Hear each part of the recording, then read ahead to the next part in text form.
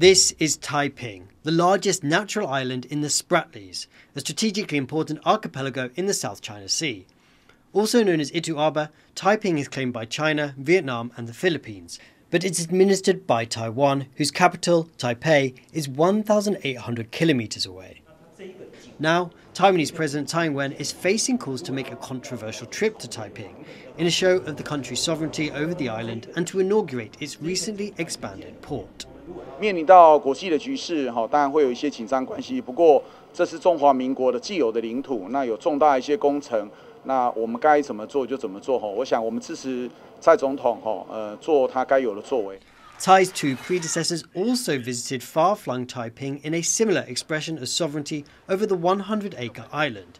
It is now home to a garrison of some 200 Taiwanese coast guards. But a trip by Tsai, who has only 4 months left in office, would come at a time of sky-high tensions in the South China Sea. Over the last decade, China has constructed islands in the Spratlys, building docks and airstrips in the disputed waters, and often clashing with neighbouring Philippines, which has overlapping claims. The real controversy that makes the news these days about the Spratly archipelago centers around Beijing's desire to consolidate its claims and to make it more and more difficult for any of the other claimants to operate in that space. But Taiwan has more complex security issues with China, which also claims sovereignty over Taiwan. It has increased military threats to take the island nation by force, sending boats and planes around Taiwan's waters. There are worries that should Beijing actually attack, an outlying island like Taiping could be a target. Which is why Tsai has overseen a $50 million upgrade to the island's pier to allow larger ships to dock there.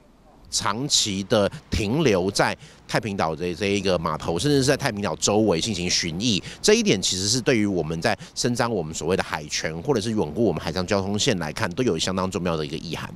Throughout her nearly 8 years in power, Tsai has had to defend Taiwan's sovereignty without provoking Beijing to the point of war. In her last few weeks as the country's president, the decision of whether to go to Taiping Island is a final test in her delicate balancing act. Glauert and Dolphine Chen for TaiwanPlus.